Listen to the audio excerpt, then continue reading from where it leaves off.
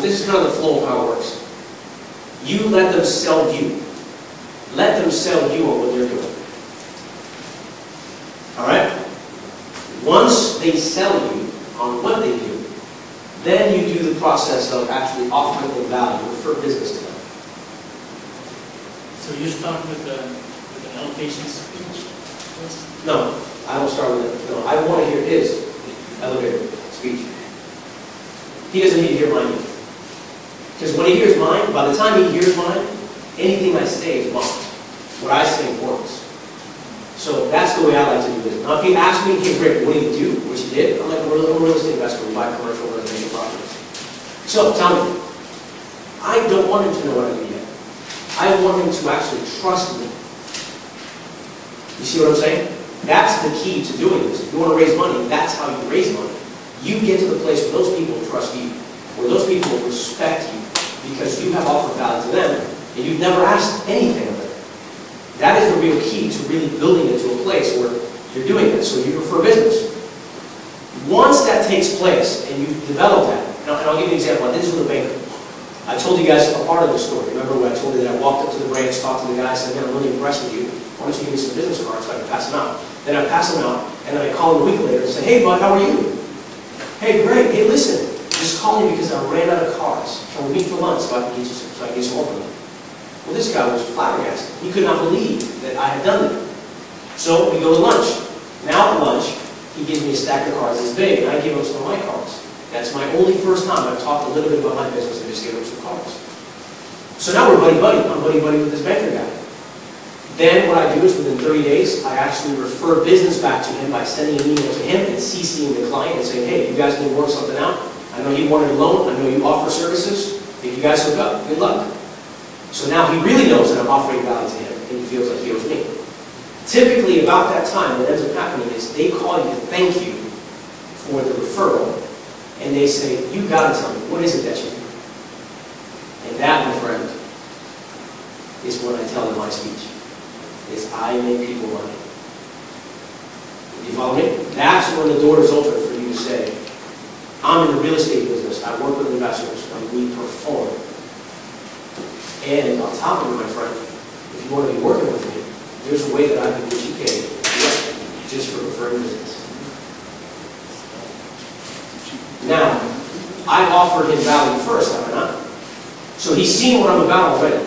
So when I say I will make you money for referring business, you see how much more powerful that is than if I would have said it from the very first time we met. So you can go into the same place that I'm at, talk to the same exact guy, give him your elevator pitch, and he will not refer any business to you. Because he's thinking, who's this guy that came in here and started pitching me at my bank with all this crap? No, forget you. But if you use what I just did, that person's going to come back to you and say, you know what, that's great. You know what, in fact, I was talking to a client the other day.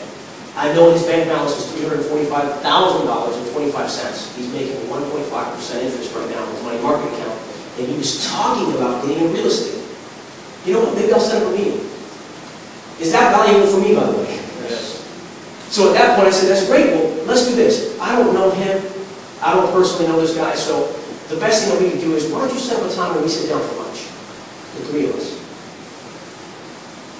Anybody want to know why that's important? Do you know why? No. Tell me, you say why? Okay. Here's why. Here's why.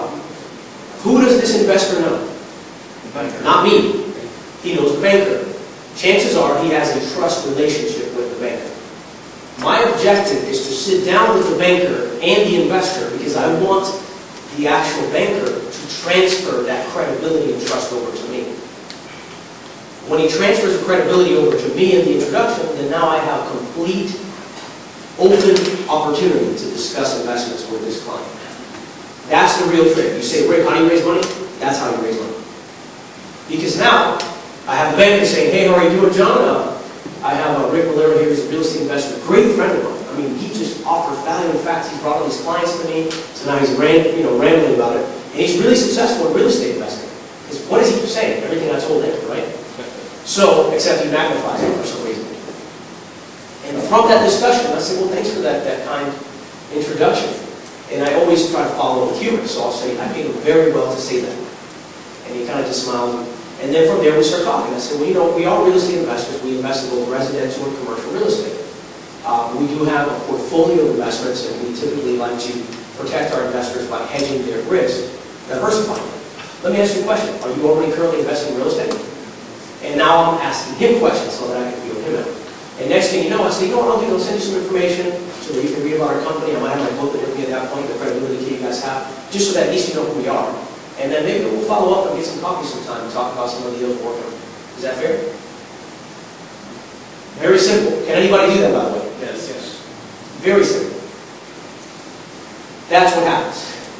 From that, first referral, sometimes it'll be the first referral, sometimes it's right before the referral where they're chomping at the bit saying, how do we JV together? And then from there, I would actually craft an actual joint venture document between whoever is the sponsor and myself, so that they know that if they bring a referral, I'm not going to go around them. I'm actually going to compensate them. So now we have a legal binding contract that gives us the ability to work together. And then you move forward. You guys with me? Is that simple?